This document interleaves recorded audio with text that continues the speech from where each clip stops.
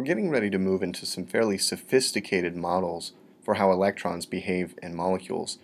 And to understand these molecules, we need to revisit molecular orbital theory, which is an extremely important bonding theory that describes electrons within molecules.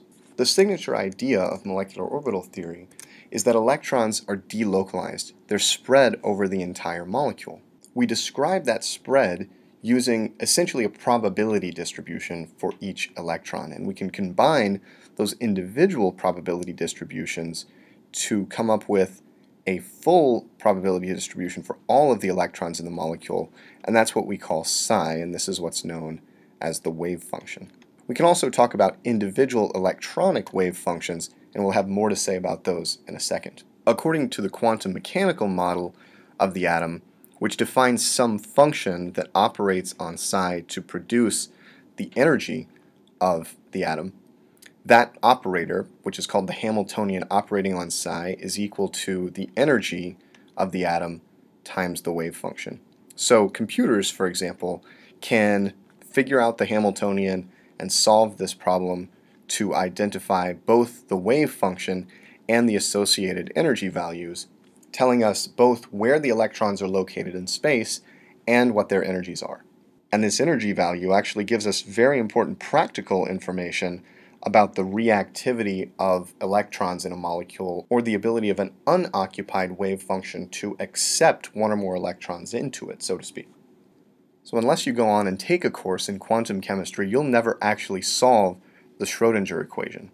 Our key goal here, and in the sections that follow, is to understand how to interpret the electronic wave functions, lowercase psi, and the energies that come out of solutions to the Schrodinger equation. We want to do this because molecular orbital theory is the most accurate theory to describe delocalized bonding, both in large-scale materials such as metals, where we have a sea of electrons, or semiconductors, where a similar situation applies, and even in small molecules where delocalized bonding is important, such as in cases where resonance structures come into play. So MO theory is really a bonding theory like any other, describing the nature of electrons in atoms. But as we just alluded to, the power of molecular orbital theory comes in when we need to describe delocalized electrons, or delocalized bonding. Electrons involved in delocalized bonding cannot be described by localized bonding models like valence bond theory, Lewis structures, and other simple models like those. Now, the Schrodinger equation looks fairly simple, right? It's just some operator operating on the wave function is equal to the energy value times the wave function. However, there's a ton of complexity that's buried in this Hamiltonian operator, and so the solutions end up being very complicated, and in many cases, depending on the complexity of the system, we actually can't come up with analytical solutions. We have to use approximations, usually driven by the computer program we're using, to come up with solutions that fit this equation approximately. Although we use the computer to apply the approximations, the conceptual basis of the approximations is actually really important to understand, because it allows us to, again, achieve this goal of interpreting the solutions of the Schrodinger equation conceptually. Where we tend to start with this is with some input structure whose formula is known, and for each of the atoms involved in the structure, we know that there are atomic orbitals associated with these atoms.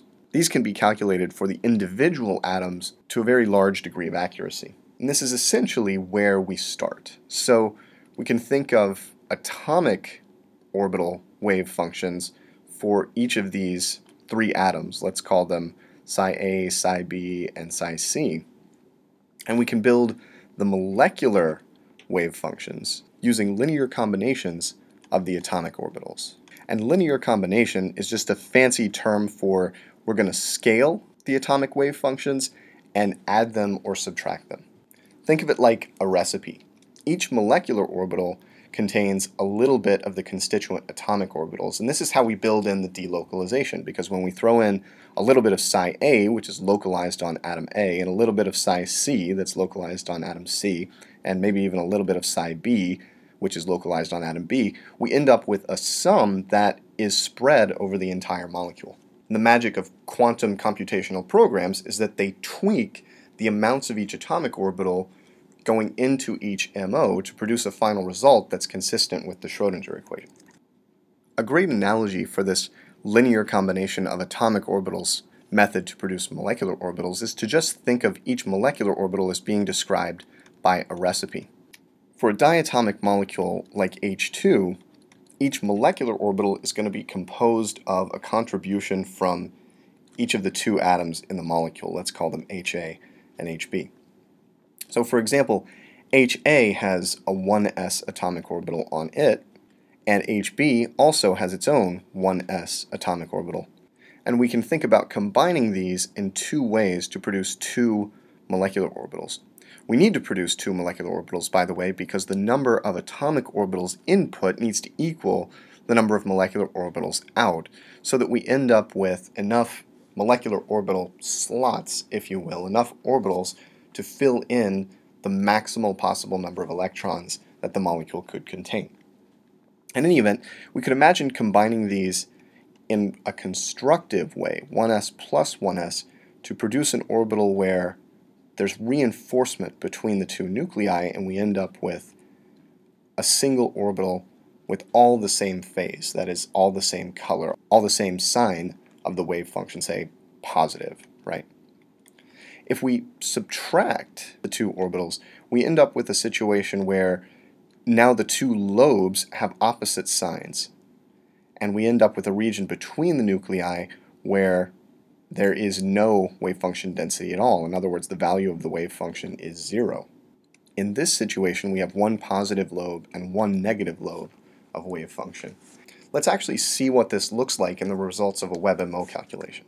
Here's an image of dihydrogen on the left, and on the right I have the WebMO output. And we're going to focus especially on this eigenvectors table within the output for reasons that will become clear in a second.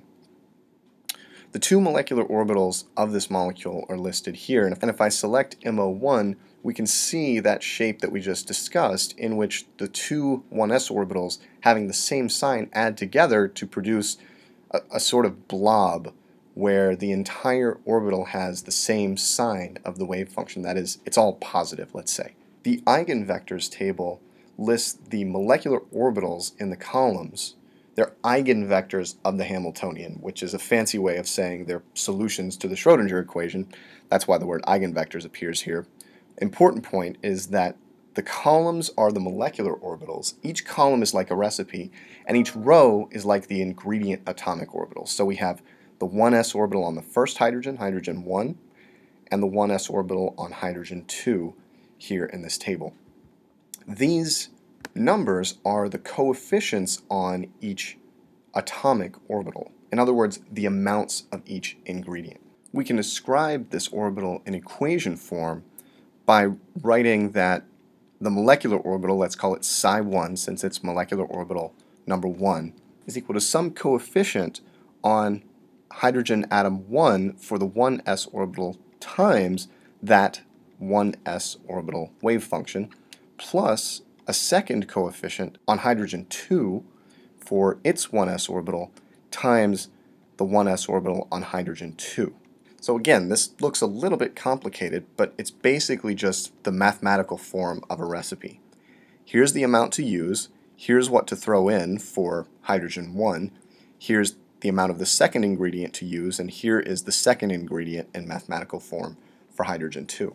These coefficients, C11s and C21s, are listed in this table, and so we can see for hydrogen 1 we have a coefficient of about 0.7, and for hydrogen 2 we have a coefficient of 0.7, and it's important that they're both positive. The fact that they're both positive tells us that the two orbitals overlap in such a way as to produce constructive interference in the middle of the orbital. In other words, the orbital density is larger in the middle, since we're adding together two positive wave functions. If we transition to orbital 2, what we notice is that now we have two lobes of opposite sign in this orbital. We can still represent orbital 2 using an equation with similar form, now saying that psi2 is equal to some coefficient on hydrogen 1 for the 1s orbital, where this is for MO2. I'll just put a 2 in parentheses out here to imply that, times that same 1s wave function for hydrogen 1, plus an equivalent term for hydrogen 2, where we include, again, the amount to throw in there, that's this coefficient for molecular orbital 2 for hydrogen atom 2, times the 1s wave function on hydrogen atom 2. Now, the coefficient on hydrogen atom 1 is positive, but the coefficient on hydrogen atom 2 is negative. This means that near the center of the molecular orbital, where the atomic orbitals overlap, there's a cancellation of the orbital density. So I'm actually going to rearrange this just ever so slightly and look at the orbital value along the x-axis.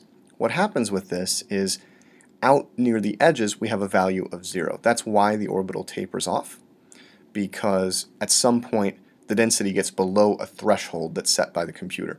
As we get closer to the nuclei, the density goes up and up and up until a point where it starts to decrease because of the destructive overlap between the two atomic orbitals.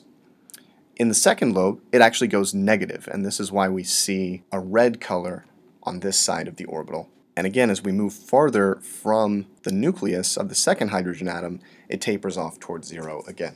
This is a classic example of destructive interference, and the point at the center of the molecule where we have 0 wave function, where psi2 is equal to 0, this is known as a node.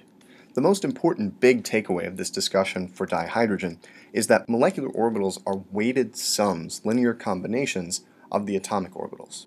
This means that we can see the atomic orbitals on the atoms of a molecule within molecular orbitals. For H2, since the only inputs are the 1s orbitals, this is pretty straightforward, and we can see how the coefficients dictate the sign of the wave function, which makes sense, as well as their size. These two coefficients are equal in magnitude to one another, so the two lobes are equal in size. You'll see these same patterns and ideas in more complicated examples. For example, here's a structure of methane, which has the formula CH4.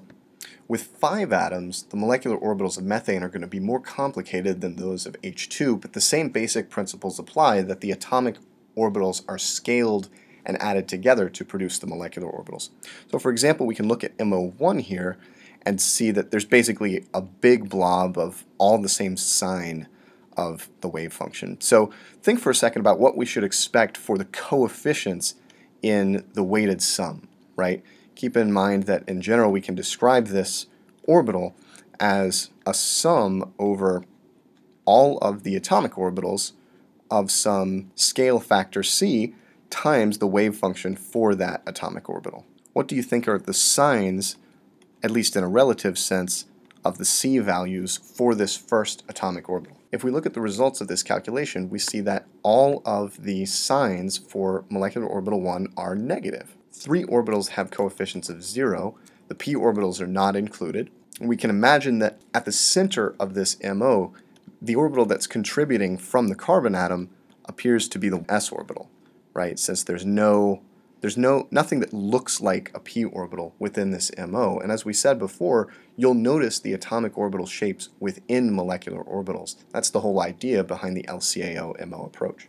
I'll just scroll through a few more of these MOs just to showcase them at the end of this video. Here we can see, for example, that this clearly has some contribution from the carbon 2p orbital, since this looks like a p orbital, right? If I imagine the blue density up here and the red density down here as the opposite phase, this looks like a p orbital centered on the carbon atom, and we should expect that to be a large contributor to this MO. Here's another example, and another example, and another example of molecular orbitals for methane. We'll see more examples of molecular orbital theory in a metals and materials context in class.